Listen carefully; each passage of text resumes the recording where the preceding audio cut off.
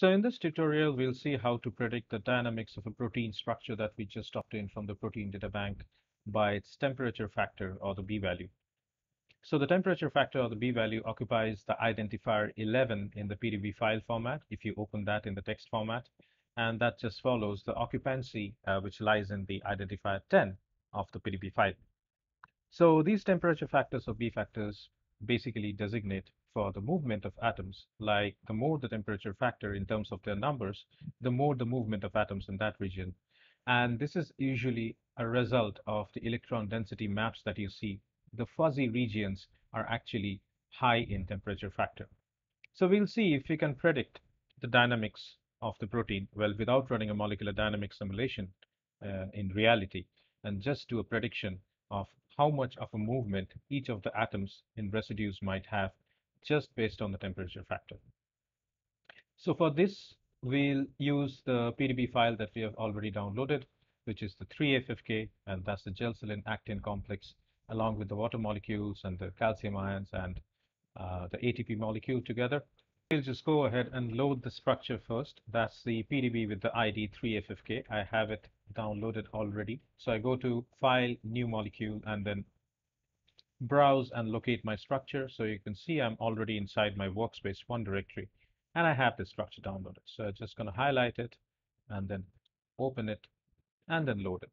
So you can find that the default representation, as we have seen earlier in the molecular modeling tutorials, that the default representation will either be a line representation or, let's say, a ball and stick representation, which is a CPK representation in my case, and also the screen. So the background is basically white in my case by default because I've changed some of the settings out here. But most of you will find a black background by default, which you can change by going to graphics and colors and then display and background and choose a color of your liking from here. All right. So the first thing that we'll do is represent the protein and the other entities like the metals, the water, and the ATP separately. Okay, just like we did before, with the aspartyl tRNA synthetase system. So we go to graphics again, we go to representation, and you might be aware that this protein is having 4 chains, which is basically 2 different subunits belonging to a single asymmetric unit. So each of the subunits is actually a heterodimer of gelsilin and the actin protein together. Okay, so if we just type in protein here for the representation, and then we change the drawing method to new cartoon like we did before. So you see uh, all the protein residues are represented in the cartoon format or in the ribbon format with the alpha helices and the beta sheets and the turns or the loop regions represented separately. And then I'm just going to change the material just for the eyes, So just going to pull this up a little bit, and it's good to the eyes. So I usually use this AO chalky format. So it has a better representation, let's say, but it's again your personal choice, whatever you want to go for. And then I just change the coloring method to, let's say, chain. So you can clearly see all the chains together. So colored differently. Basically, the gelsilin in this subunit, on the subunit on the left, is colored in blue, whereas the actin is colored in red, whereas the gelsilin and the actin on the second subunit on the right, which is basically chains D and E, are colored in black and orange, respectively. Okay.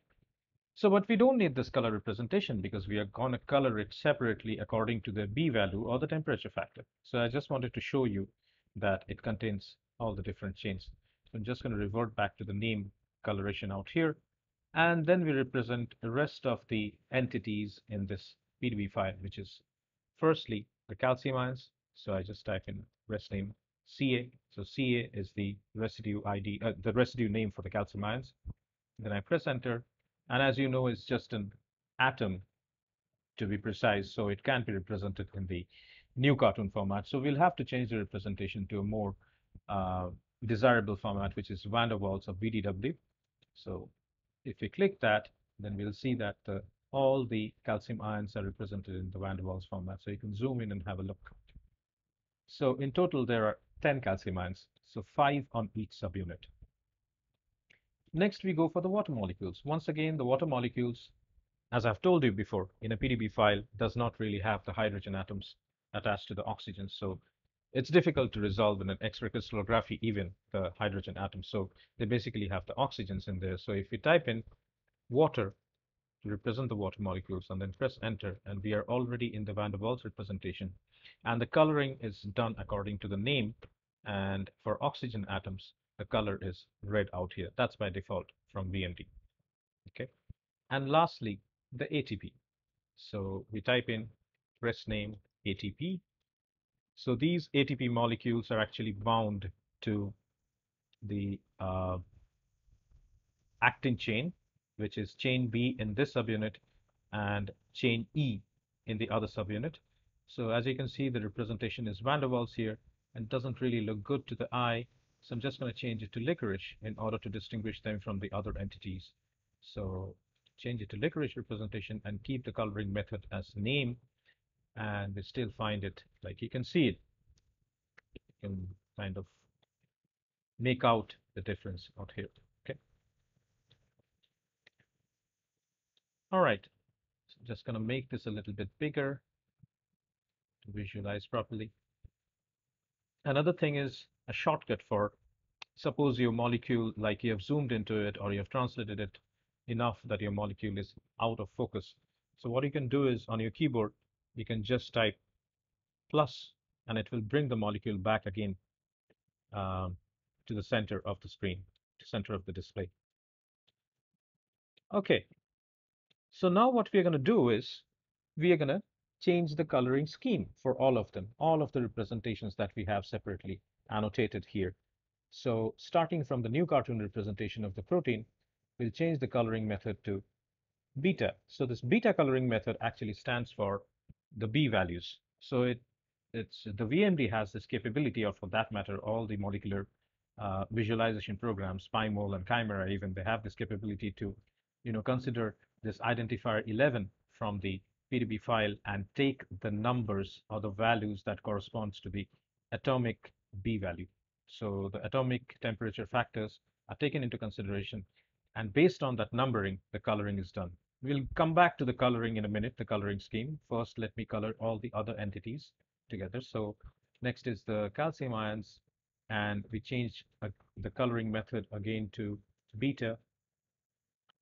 Then for the water molecules, which are basically the oxygens, coloring method to beta again. And then finally the ATP, coloring method to beta. Okay, so we have everything colored according to their B values. Now the coloring scheme. So the coloring scheme here is basically red, white, and blue, which means red stands for the lower values of the B value or the temperature factor, whereas white stands for somewhere the middle grounds of the temperature factor, whereas blue color stands for the higher values of the B value. So as you can see, the regions that are colored in red are actually less prone to fluctuations. That is, they're dynamically stable, let's say. And the regions that are colored to white are somewhere in the middle, and the regions that are colored in blue are highly fluctuating in nature. And right after looking at it, I mean, right at the first instant, you can make out that the regions that should be fluctuating more in nature, that is, they are not deeply colored in blue, slightly lighter shade of blue, which means that the structure is very, very stable and it's not fluctuating. So when you run a molecular dynamic simulation on the structure, you will find that the structure is very, very stable because, first of all, this is a globular protein. And secondly, this has a lot of secondary structures in it, like beta sheet and alpha helix. So that makes it a lot stable than a structure, let's say, which has intrinsically disordered regions in it.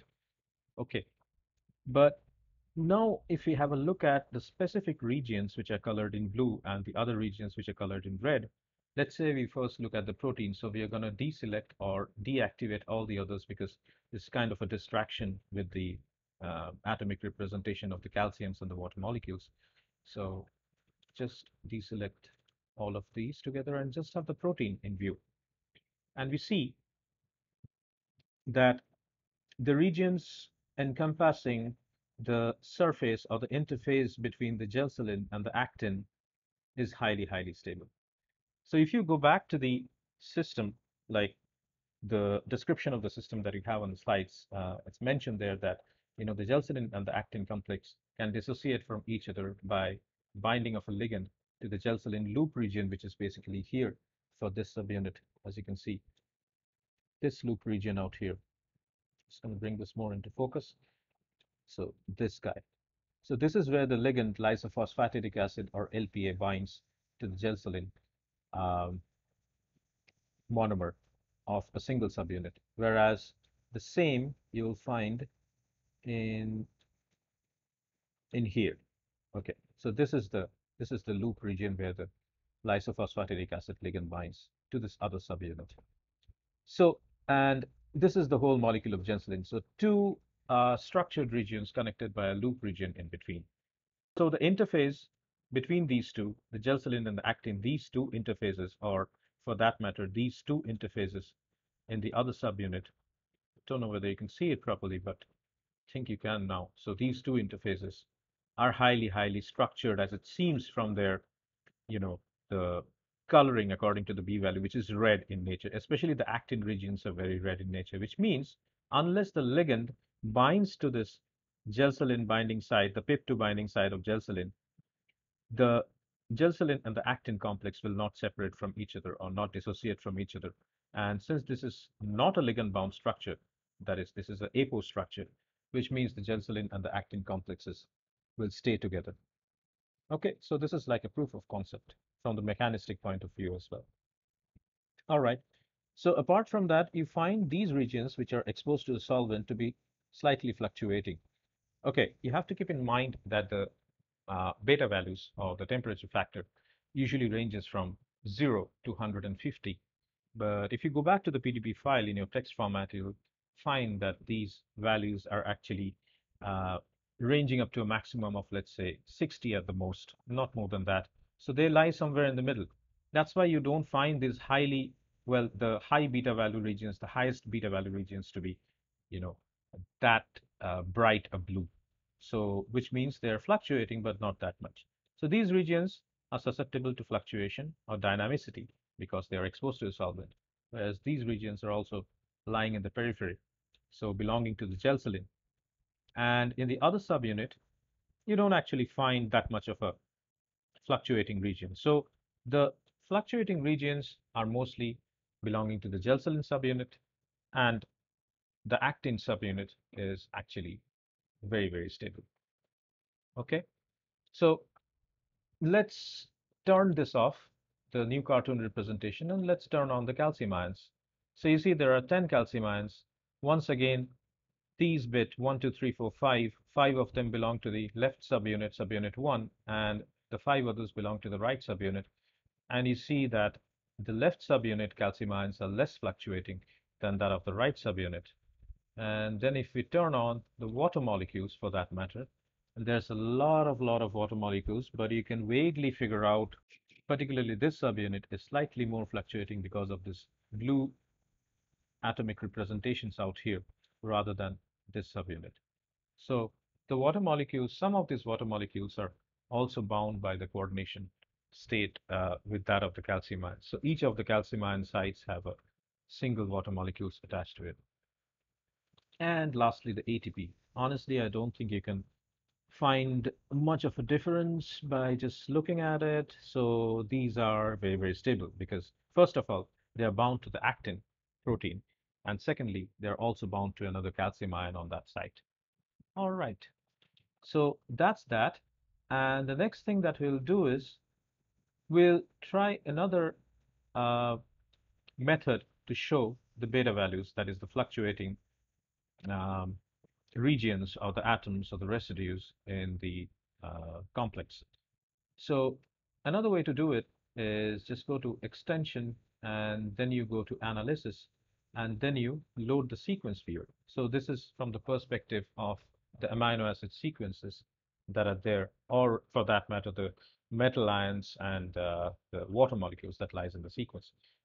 So if you click on it, it'll open the sequence viewer, and just I'm going to turn back on the protein representation now so that you can compare and correlate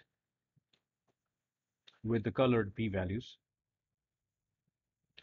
So you see, in the VMD sequence viewer, you'll find all the sequences that are listed. So starting from gelselin, which is at residue position 28, and until, so that's chain A, chain B, chain E, that's for the proteins. And then further down, if you go down, down, down, and you have one ATP molecule and all the calcium ions also designated around here. So all of these are represented by the color code of this column out here, which is the B value. So the B value here ranges from, as I said before, from 0 to 150. But you see, most of the colors barely reaches up to the scale of, let's say, 75 even. So after once it crosses 75, it would uh, go down towards the red shades, but it doesn't actually. So most of them lies around the green shades out here. So you see, so within those green shades, there are a few regions which are darker in shade, as darker green in shade. So initially the residue starting from 28, so that's the N terminal of the gelselin.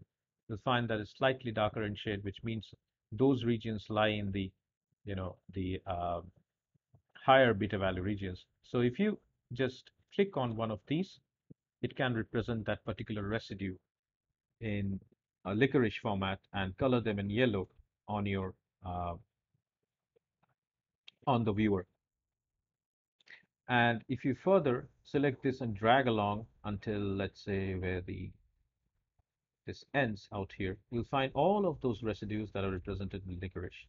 So that's great. That's like another uh, validation check to see, just to see whether the annotations by the V values, the coloration by the V values matches up with the coloration that we have with the sequences. And they do. So you find all these regions blue in color, which means these are fluctuating in nature. And that's why they have the shade of darker green on the sequence viewer. Okay. So you can deactivate this by clicking anywhere else. And now we look for any other region which is very, very light in shade, light shade of green, let's say.